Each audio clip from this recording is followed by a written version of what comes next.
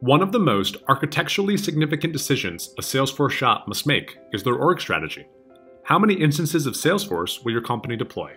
Many end up leveraging multiple as they work to consolidate different business processes, data models, and governance requirements from disparate lines of business into one instance can be a tall order. This presents a key architectural gap as there is no clear way to share data through a standard technological interface. Until today, there has been no strong mechanism to collaborate across Salesforce orgs.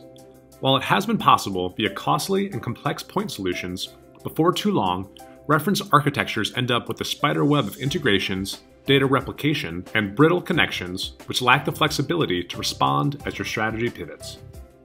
We'd like to introduce Quip, Salesforce's productivity platform. With Quip, the integration challenge multi-org poses can now be met with the web service integration layer powered by a standard infrastructure and application component which provides the best of local control and administration while maintaining the integrity of each org's predefined business architecture. With Quip, teams now have a lightweight, consumer-grade mechanism to consume and discuss data across Salesforce instances from one shared view from their respective Lightning user interface. Today we'll look at Owen, Frank, Tina, and Sarah, employees at Haven Enterprises who have benefited from Quip's cross-org productivity functionality. Let's start with Owen, a global account manager responsible for leading strategy on a large and complex account who struggled because co-sellers from various lines of business manage their customer data in disparate Salesforce orgs. Now, Owen and the broader account team use Quip as their shared workspace to align on critical customer initiatives because it provides a way to surface live data from their respective Salesforce orgs into one shared view. When we pivot to the user interfaces of the Salesforce orgs used by the broader selling team, you'll notice they are all able to view and discuss the live data from their respective user interfaces, providing a truly cohesive view of the customer across disparate systems.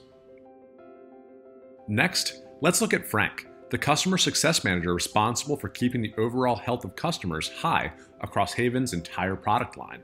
Frank struggled to keep up with escalated cases being managed in different Salesforce orgs. Now, Frank and the broader support team use Quip to surface critical case information from disparate Salesforce orgs into one shared space.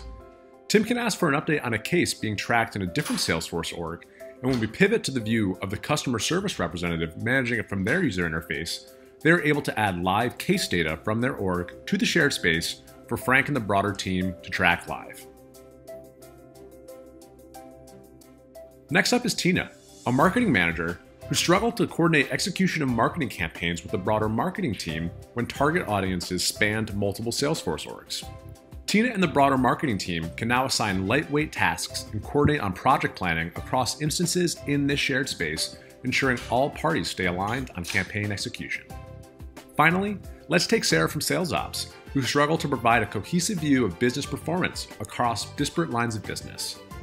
Leveraging Quip, Sarah can ingest real-time platform events across the disparate systems into one shared and engaging space to provide a live feed of opportunities closing across orgs to the broader team. All of this allows for proper governance across systems and lines of businesses while empowering end users to execute in parallel with the holistic view of the customer informing all aspects of execution. That's all for now. For more information on how Quip can help with cross-org productivity, please reach out to your Salesforce account team. Thanks for watching.